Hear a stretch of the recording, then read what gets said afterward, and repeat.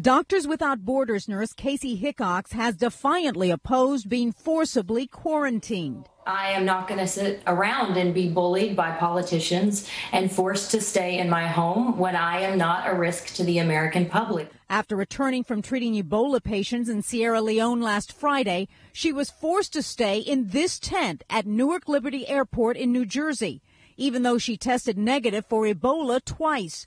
Now at home in Maine, she's facing pushback from state health officials. New Jersey Governor Chris Christie has heatedly defended his decision to quarantine Hickox. She needed to be isolated because she was suspected to have Ebola. So no, I had no concerns about it. And by the way, neither did the CDC, who was on the ground in University Hospital monitoring the condition she was in. She had access to the internet, and we brought her takeout food.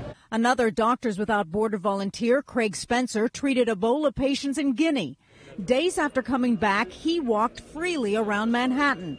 The organization did not require him to self-quarantine and defends its position with Hickox, saying MSF strongly disagrees with blanket forced quarantine for healthcare workers returning from Ebola-affected countries.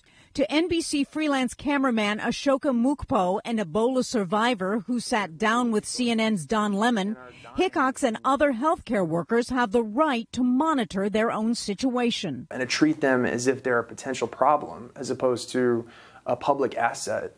I just think it's a shame, and I don't think it's the right way to act. If Hickox does decide to sue the state of New Jersey for his forced quarantine, Christie says, get in line. Been sued lots of times before. Get in line. I'm happy to take it on.